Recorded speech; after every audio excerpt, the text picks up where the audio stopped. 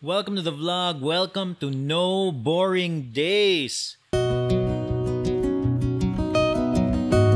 of the fun things about the cycling community is everybody has their own dream build, their own gravel bike dreams. So we have a Facebook group called the Gravel Bikes Cebu Facebook group, and I posted a question there a few weeks ago. I just asked everybody, what is your dream gravel bike? And we got so many comments on the thread, so I didn't know what to choose. I didn't know who to feature in terms of dream gravel bikes, so I decided to pick the ones who went into detail on what they wanted. So onto the first dream gravel bike.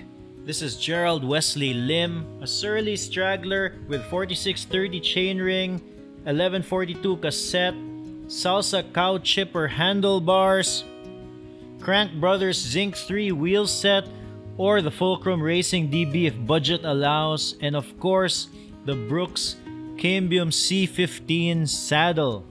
Let's take a look at some of his choices. So this is the Surly Straggler.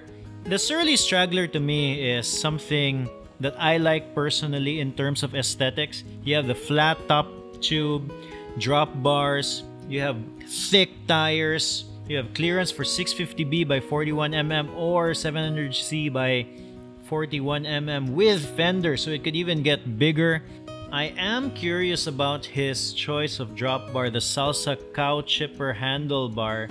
It's like a traditional road bar, but it has a 24-degree flare on the drops. So generally speaking, when you look at a lot of these gravel bars, the drops have flares.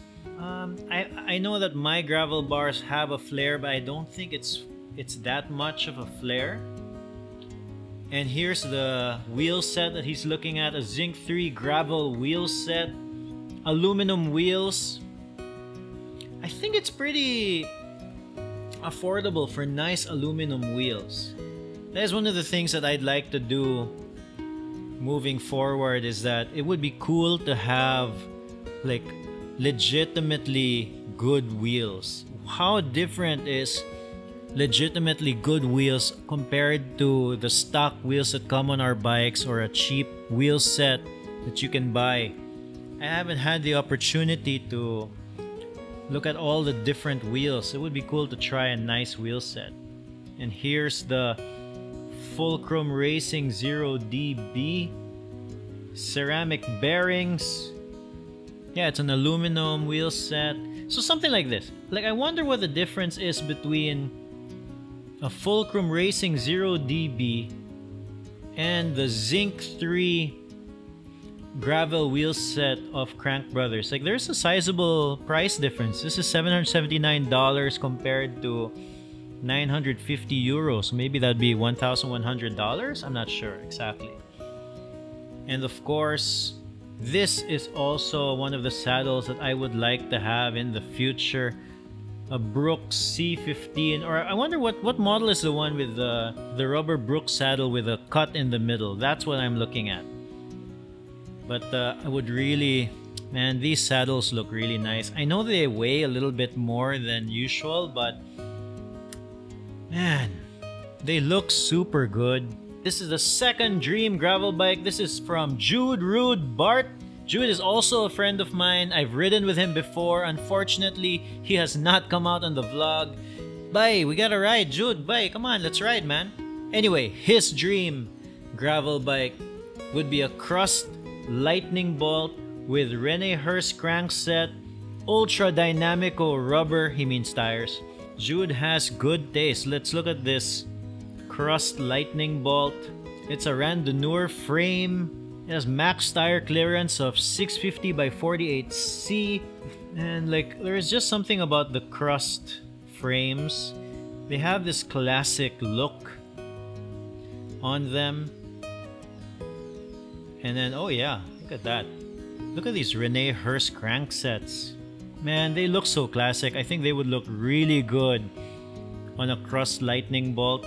It would be so cool to have a gravel bike with a classic look, something like with lugs maybe silver components, big tires. Yeah, speaking of tires, check out these Ultra Dynamico tires.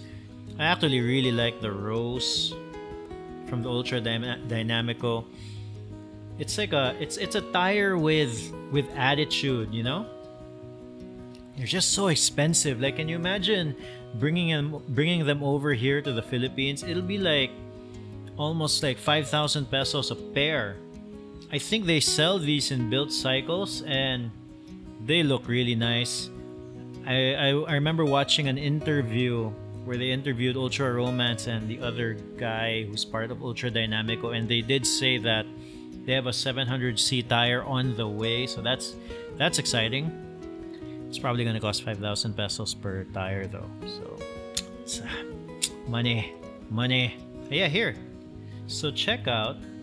This is probably what it would look like. Isn't that cool? Rene Hurst crankset, Ultra Dynamico tires, Crust lightning bolt. Ah, that would be cool to have that bike. Moving on, the next dream gravel bike. This too would be a dream gravel bike for me. Shout out to Edward Newgate, Jorge, and DJ Alcantara for commenting on the thread. They all said Ave Maldea, maybe a custom Ave Maldea gravel bike, and I too would like to have an Ave Maldea gravel bike one of these days when we can go back to Manila and have the full Ave Maldea experience. To me, the full Ave Maldea experience is you visit their shop, you talk to him about what kind of bike you want, and 3 months go by for you to wait for the bike, and when you finally pick it up, you go to the shop again and have a photo taken with Sir Ave Maldea himself. This is him, and he's been making steel bikes for who knows how long, maybe thousands of bikes at this point. And this is just an Instagram page, Ave Maldea Owners Club. I think it's a fan page, and you can see a lot of the Ave Maldea builds here. This is a CX, but you could, this looks nice. If it can fit 700C by 42 tires, I am sold on a build just like this. Ah yeah, like nice little commuter. Man, Ave Maldea.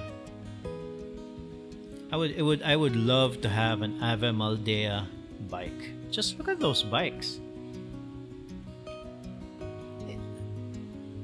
I heard there's a guy here in Cebu who makes bikes as well. If you know of the guy, if he's still around, put his name in the comments below. Maybe let me know if he's still making bikes. Maybe I'll just save up and get a custom bike. Alright, thank you Edward, Jorge, and DJ for commenting on the thread. The next person we're gonna feature is Maxel Daniel Jr. Villegas Migallos. His dream gravel bike is a retro GT Karakoram, and he'll convert it to gravel. As you can see in the photo, because I don't know anything about the GT Karakoram, but it looks like a cantilever brake 90s mountain bike. I can imagine putting drop bars on that. I think it would be fun. It looks like a fun bike. I've tried using a 26-inch mountain bike lately, and they do seem like a lot of fun. I wouldn't do a long ride on them, but this is fun. Like, you see a lot of these builds on YouTube right now, especially by Spin Dat. He's been doing 26-inch mountain bike conversions to gravel, and they look really fun. That's one of the things I wish. I wish I had more experience riding different bikes. I don't want to comment on bikes that I haven't ridden on, you know? But hey, we can talk about dream gravel bike builds, and Maxel Daniel Jr. Villegas Migallos, that's a cool dream gravel bike. Moving forward, the next feature is Chris Kalalang. He said, probably this bike with newer components. It's a Crema Cycle steel bike. It seems like Crema was already doing the 650B wheel set with MTB tires and a 1x mullet drivetrain all the way back in 2016. And here it is. That is a beautiful looking bike. I love the thick tires. And look at that. Chris King components. Hard to imagine that this was in 2016. Envy stem, drop bars, SRAM 1x. That's another bike I would love to try. Like a honest to goodness gravel bike with huge 27.5 tires. Something like really thick, like let's say like a 2.2 or something. I would love to try that. So this is a Agave Marginata Crema Cycles 27.5. It's a cross bike, in fact. I had the pleasure of meeting Chris last year, and one of the original gravel bike aficionados. One of the original people on the Facebook group as well. Lastly, shout out to Carlos Miguel Rivera Kanga. I don't know how to say your last name, man. He said, probably a Moots custom TI build, Chris King hubs and headset, Paul components were applicable, white industry cranks, Envy gravel carbon rims. So I did some digging into the Moots website and saw something very close to what he is basically talking about. And I must say, if money were not an object, and if I were to spend money, an obscene amount of money on a gravel bike, I think I would buy a titanium gravel bike as well. I don't know, and I don't know I'm not very familiar with the different titanium brands. Moots is always mentioned, but I'm not looking at the different brands right now because, you know, I don't like window shopping knowing that I'm not gonna get the bike, so it kind of hurts my heart. But look at this Moots titanium gravel bike, Envy wheels, looks wonderful. I would buy a titanium bike more than a carbon bike, I think. I don't know. I mean, I haven't tried either bike. Like I said, this is all like, we're all dreaming here.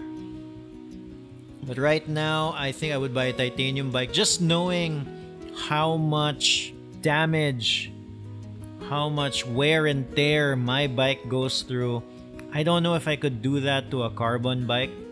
Yeah, this looks really nice. It's I don't know how to pronounce this. Route 45, 50mm tire clearance. It's a 3D printed flat mount brake mount. It has a lifetime durability. You can only say that with like titanium bikes. Yeah, you can say that with steel bikes as well though. But there's something about titanium. Something about the simplicity and beauty of a titanium bike. Alright, thank you everybody for commenting. Thank you everybody for showing me your dream gravel bike. For me, honestly, I already think I'm using my dream gravel bike. I'm using a Midnight Special. Maybe upgrade some of the components moving forward. But right now, I'm totally happy with it. I was eyeing that bike pretty much as soon as I realized what kind of bike I enjoyed and wanted.